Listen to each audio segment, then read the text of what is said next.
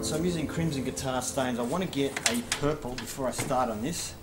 I want to try and make a purple because I'll explain in another video, but mixing these two colours on a surface, they don't mix very well.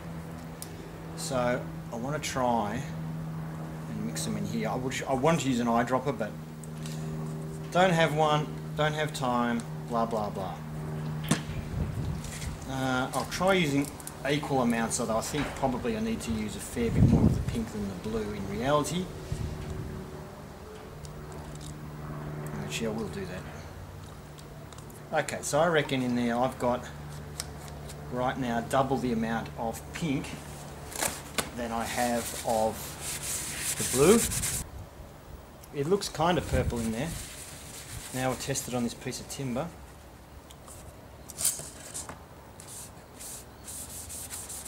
And to me, that's really just blue. And not a very good blue at that. It's quite wishy-washy and weak. Which is pretty much what happened when I just ran over the top of blue with pink. I wish it was magenta. Okay, so I'm wasting a lot of dye here, but for science.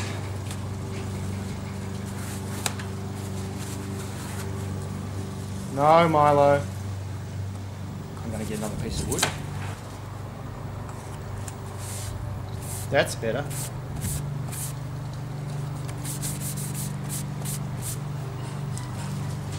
Alright, you can see there's quite a difference in colour there.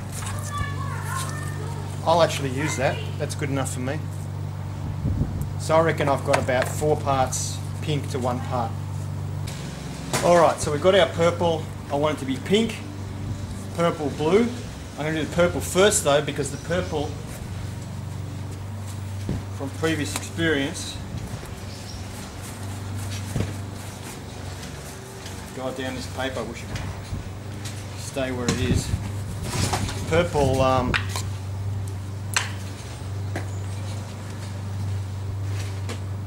it won't mix. That's why I'm doing it first. You can't blend it.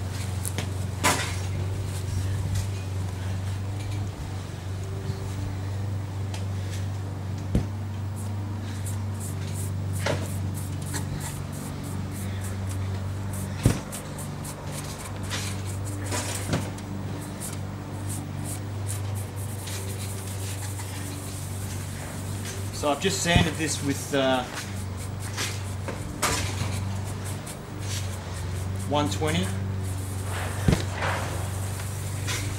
and then with 240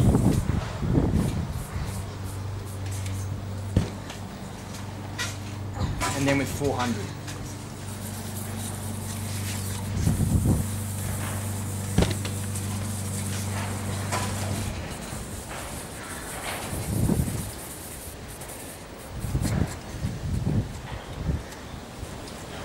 Getting into these bits of the axe here, it's probably going to require a brush. Don't know how the hell I'm going to do that. I probably should have done that first, I guess. Alright, so now I'm going to try and do a little bit of blending. Like this.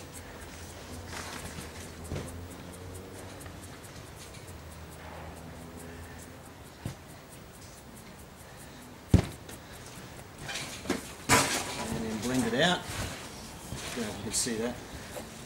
Not much I can do about it at the moment if you can't.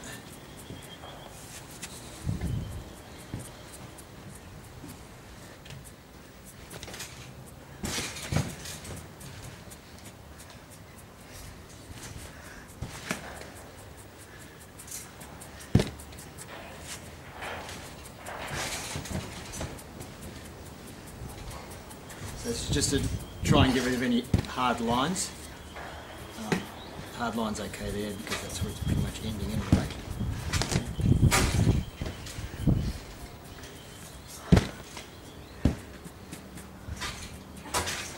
Alright, so I guess now we can do the pink. I wish it wasn't windy. But here we have about I don't know, 4 or 5 days a year that seem to be not windy here, so.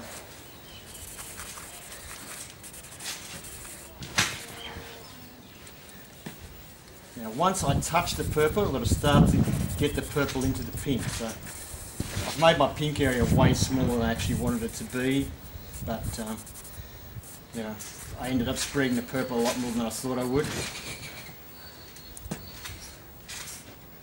Okay, so now I'm going to start spreading it into it. You've got to be careful on using U-piece. You can see it pulled up some of the purple there.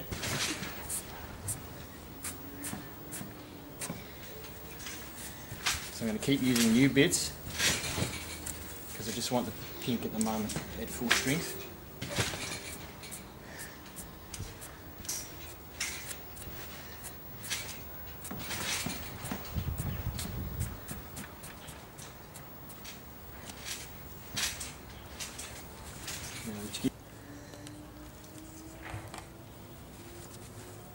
Oops, tip it on there. Alright. So we'll just start off right out to the edges. I'm not going to actually do the parts that contact the purple until the end, because then we start getting the other colour on our cloth, or paper towel in this case.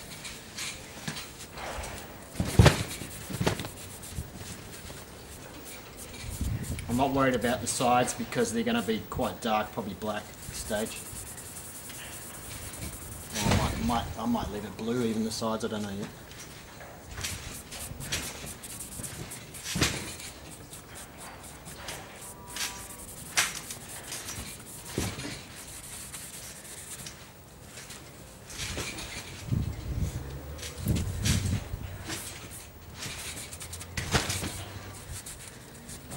Really hard to get in the edges with paper towel, probably needs a brush.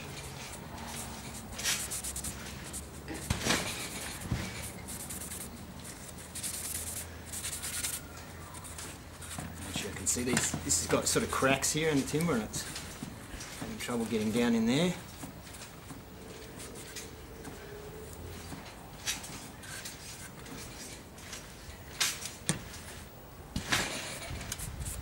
Got in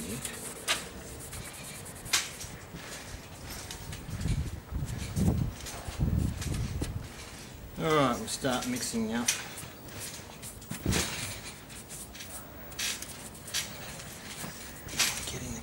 Come on.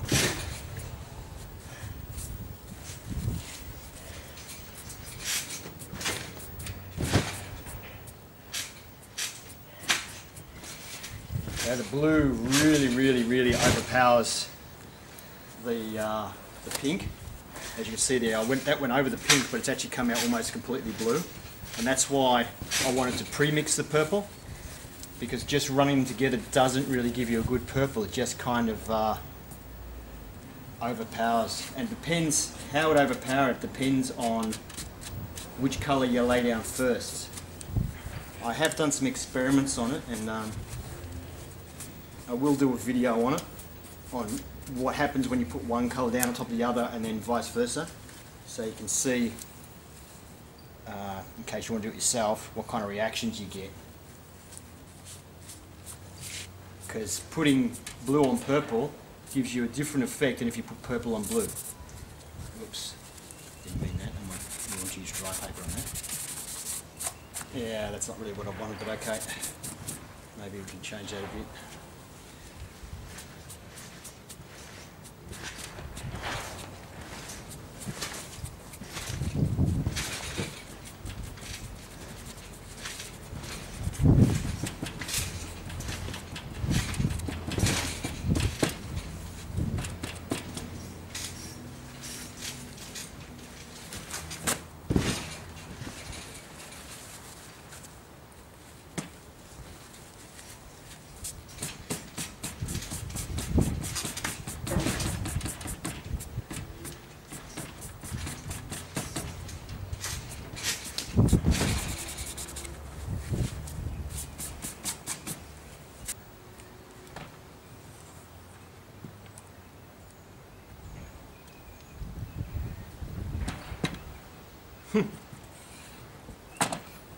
Of course, this is only plywood, it's not good timber or anything. poplar, I think it is, or pine or something. Those of you who have been watching this video series will know that this is a test guitar, it's a prototype. Because of that, I decided to do the rest of the guitar use the yellow, the Crimson Guitar yellow stain, because I didn't have any reason to use the yellow. So I thought I'd just do it as a test, just to see what the yellow looked like, and see if it was a viable colour for me to use. I really just got it for mixing other colours, but I thought I might as well just see how it goes. If I was going to keep this one, I probably would have done the sides either blue or black, the sides and the back, but I just decided to do it yellow, and then I'll do a bit of an experiment with some black that you'll see. And part of that is because I used black to hide some imperfections and chip out and stuff in the sides that we got when we were routing. And I used some black, and I thought I might as well continue with the black and just do some effects on the guitar. And I know it doesn't look that good, but it was a test.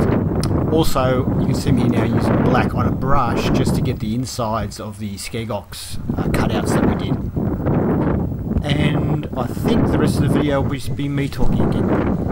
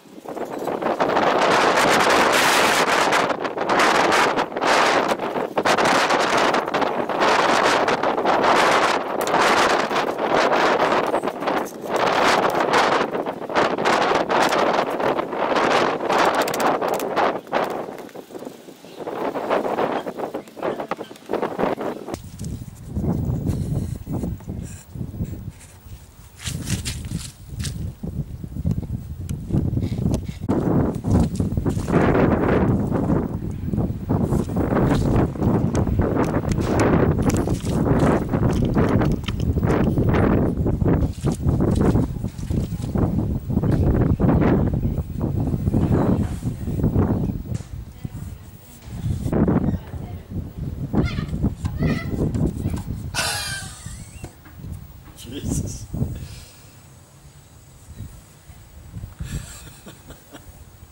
That's pretty bright. Bit of colour. Jesus. It's incredibly ugly, but a little bit wild as well.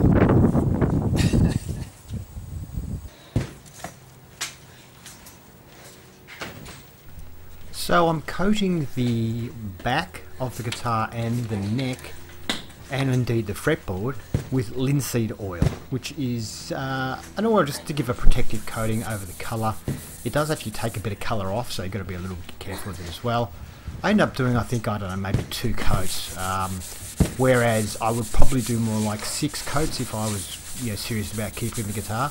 On the front of the guitar, where the pink and the blue and that is, I think I'd use, in fact I use a poly, which is also oils, but it's got some sort of poly plasticky stuff in it, and it's a bit more of a shiny coating, whereas the linseed oil is quite sort of just gives it a bit of a sheen, I guess. but I only use about 1 coat or maybe 2 coats of the poly as well, just because this was a test and I didn't want to spend ages doing coatings. Alright.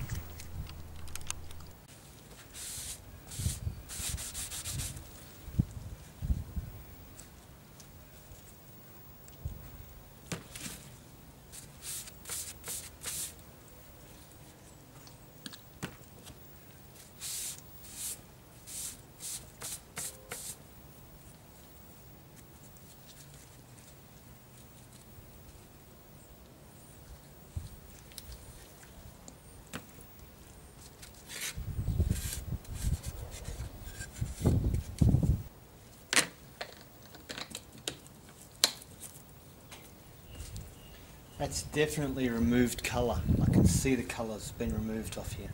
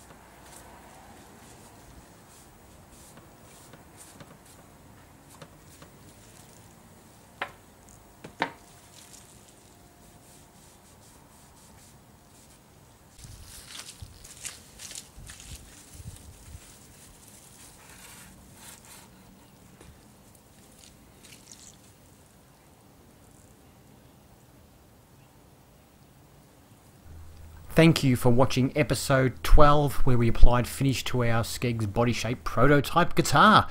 I hope you enjoyed it, and if you did, please give it a thumbs up. If you'd like to see more, feel free to subscribe. Thanks.